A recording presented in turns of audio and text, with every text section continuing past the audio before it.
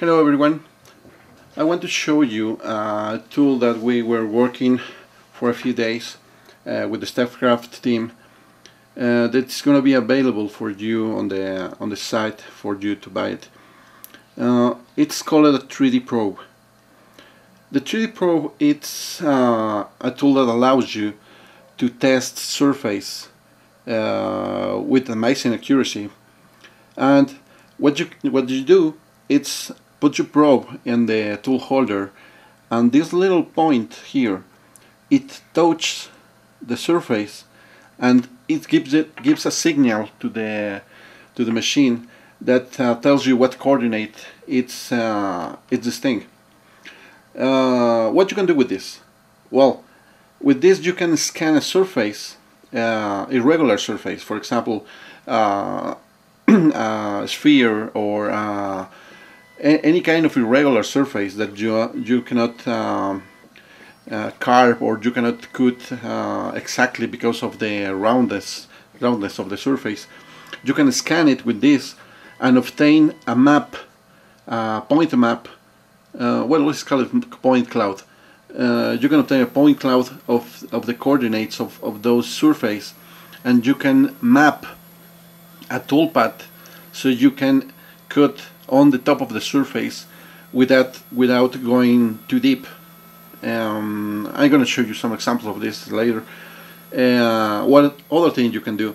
You can find edges on the surface. For example, if you want to find the edge of a corner on a surface that you want to mill, you can scan it, touch one of the corners, then the other corner, then one on top, and you can find exactly the corner you want to mill.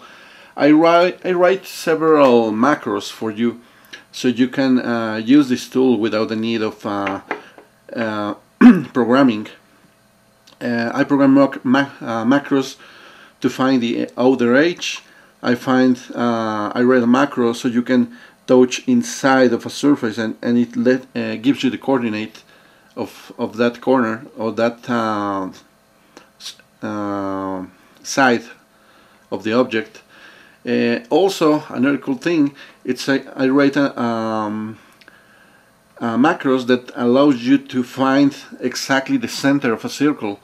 You put the probe inside the circle, and it's gonna map the sides of the circle and finds the exact center, so you can mill around the circle, make the circle a little bigger, make another hole in the center of the circle. I don't know, it's had several uses. Other cool thing that you can do with this is actually you can scan an object. If you have the point cloud when you're mapping the surface, you can have a 3D representation of an object, and you can translate that to a software, and you can you can rebuild the object. You can make another object based on the scan you make with this. Okay, stay tuned, because there's going to be a lot of videos of this. I'm going to show you how to use it, and it's really an amazing tool that is going to be available for you on the Stepcraft site. Okay, well,